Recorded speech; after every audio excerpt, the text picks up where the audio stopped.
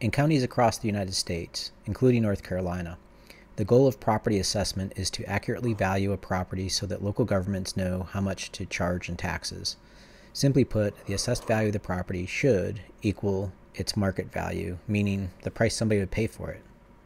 To get a clearer look at the accuracy of the assessment process, a method called a sales ratio is used. The sales ratio is the assessed value of a property divided by its market value. The perfect assessment will have a sales ratio of 1. This basically translates to the sales value equaling what it was assessed for, a 1-to-1 relationship. Spoiler alert, this isn't always the case. Every year, about 5% of the housing stock in Buncombe County is listed and sold. Here's some examples. This house was sold for $680,000 in 2021.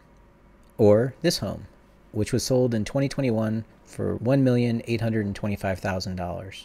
Or this home, which sold in 2021 for $2,450,000.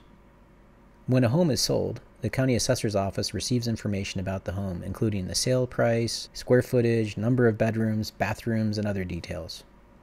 County records on the home may be updated based on the sale information. In some cases, the number of bedrooms or bathrooms may have changed since the last time it was sold, which would mean the county property record would have to be corrected.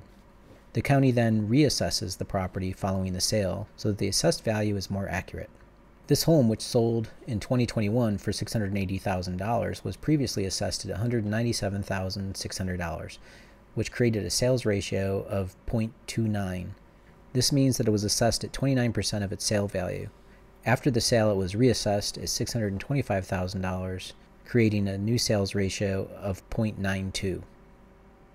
This home, which sold in 2021 for $1,825,000, was previously assessed at $806,300, which created a sales ratio of 0.44. Following the sale, it was reassessed at $1,415,200, creating a sales ratio of 0.76. This home, which sold in 2021 for $2,450,000, was previously assessed for $1,424,000, which created a sales ratio of 0.58. After its sale, it was reassessed at $1,818,700, creating a sales ratio of 0.74. When we take a closer look at sales records, we find out that about 40% of homes sold had incorrect data.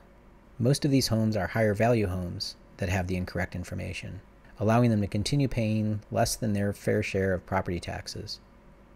Even if the county corrects the assessed value of the homes that were sold, what about the 95% of homes that aren't sold each year? How many of these homes are incorrectly assessed?